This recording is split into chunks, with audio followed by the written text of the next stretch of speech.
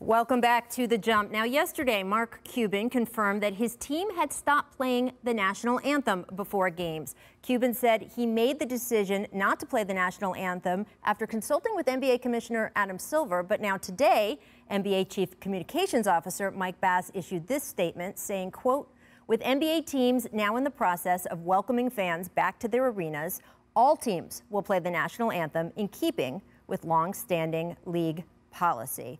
So an interesting situation has developed here, and I'm thrilled to now welcome in Mavericks team owner Mark Cuban. We'll have team CEO Cint Marshall joining us in a minute as well. But Mark, take me through a little bit how you guys came to this decision and then what the conversations were in the past 24 hours that led to this morning, the release issued by the league overturning that. Well, let me take you because there's a lot of misinformation out there.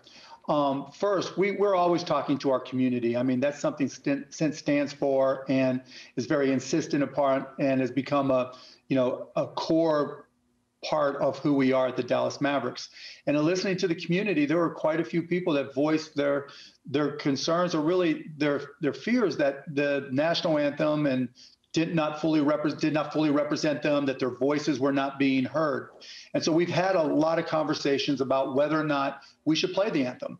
And so during the first preseason game, we decided to not play it and just see what the response was, knowing that we were going to have ongoing conversations about it.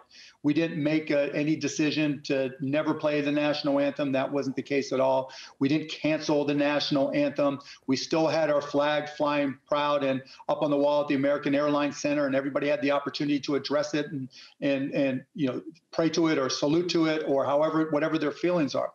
And we, as the games went by, honestly, we kept on talking about what we were going to do at some point, but obviously it came to the head when it was reported that at one of our games that we hadn't played it.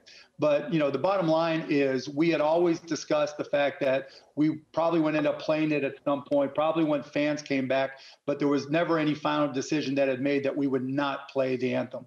And then what were the conversations you had over the past 24 hours since it came into the news that you guys had not been playing it, since someone noticed, frankly, and started asking about it?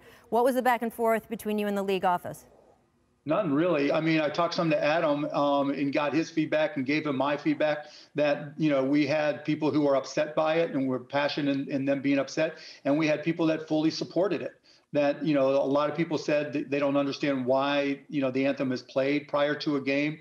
Others said, it shouldn't be played prior to the game. Others said it didn't represent them and they're concerned about being played and it made them uncomfortable.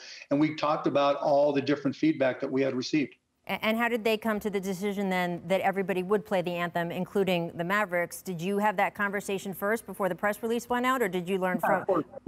Basically, as I mentioned earlier, we had never decided that we weren't going to play the anthem when we had fans in. Mm-hmm. We had some fans in last game, but they were all healthcare workers and people we were honoring. They weren't our ticket holders or season ticket holders at all. So, we didn't know, that it would be brought to a head at this point. But it was an ongoing discussion in terms of when we would have our paying fans or season ticket holders back in the arena that we would address it then. So was this press release your first sort of information that, okay, this is going to be the policy now going forward league-wide? You mean from the league? Yeah. I mean, yeah, of course. But I knew the press release was coming and we were in full agreement with it. Look, we have no problem playing the national anthem at all. I stand for the national anthem. My hand is always over my heart. We've supported the National Flag Foundation and done work with them. That isn't the issue at all. The real issue is how do you express the voices of those who feel the anthem doesn't represent them or causes them consternation. And how do you do that going forward? Well, that's why we have Cint. That's programs that we're setting up with Cint.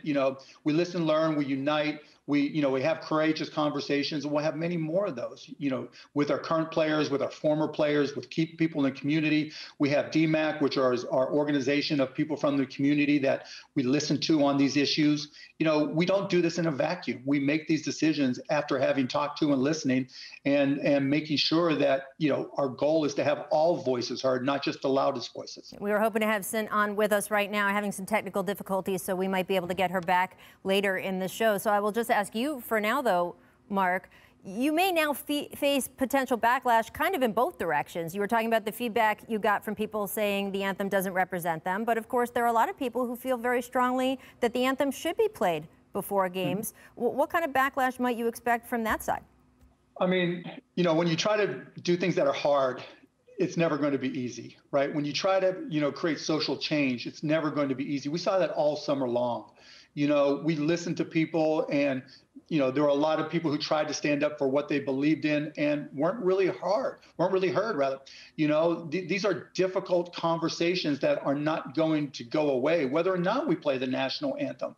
You know, we're just, you know, as Senna said to me, we're just glad that we're having this conversation out of choice, not because of some tragedy that ignited the conversation.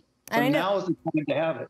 I know that you said that you went sort of back and forth in conversations with the league leading up to this. Did you consider maybe bringing this up at a Board of Governors meeting, or would you still do that to have a more of a conversation league-wide on what the NBA should be doing here?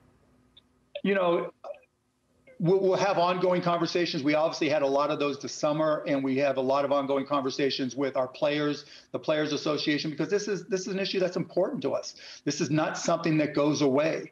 You know, there is systemic racism in this country. There are people who are afraid to walk down the street in this country. There are people, when we talk about injustice for all, who don't receive justice for all, you know, and that is a problem. So this is a conversation we have to have now.